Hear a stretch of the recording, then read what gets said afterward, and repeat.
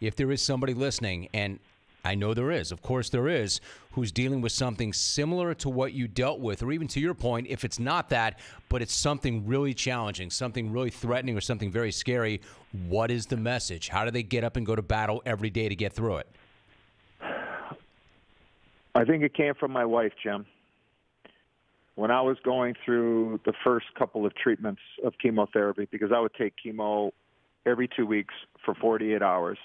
I would take it for 4 hours at the hospital, and then they would send me home with a fanny pack, and I would have my chemo, a different type of chemo, drip for 48 hours, and they would come and unhook me. And everybody that's been around it knows that there are side effects when you take chemo. And for me, there was a time where a couple of treatments in where, Jim, I was done. I could not live with the side effects where it consumed me.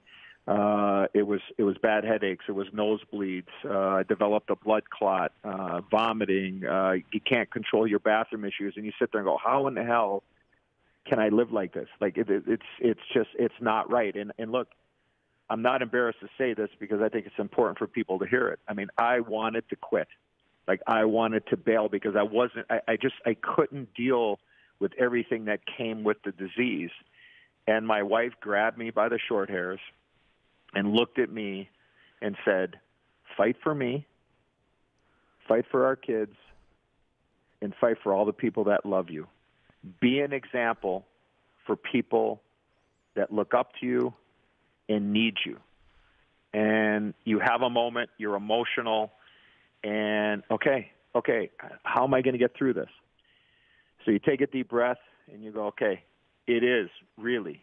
Because you hear coaches say it all the time, Jim, right? Yeah, well, this player's day to day. Well, in the big picture, aren't we all really? Like in the big picture, like we're all day to day. There's nothing promised for tomorrow. And I think what I did is okay, I'm just going to battle this thing. I'm going to fight. I'm going to do everything in my power.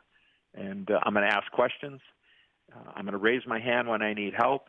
But I'm going to battle this thing hour to hour, day to day, week to week, month to month. And then hopefully in 6 months, they're going to tell me, okay, you're clean, you're clear. Or I didn't know what was on the other side. And I was like, look, maybe I have to go another. And look, I know this, Jim. There are a lot of people that were and are way worse off than Eddie Olczyk ever was. And I pray for those people, but I want those people to know that we're thinking about them. We need to make sure that we're reaching out, and the understanding of how important the caretakers and caregivers are for the people that are helping the people that are in the battle, because they may not going through it physical, Jim, but they are going through things mentally. So we have to make sure we're taking care of the caregivers and caretakers that are helping people along. So I would encourage people to fight, believe, and live day to day, because as I said earlier, tomorrow is not promised.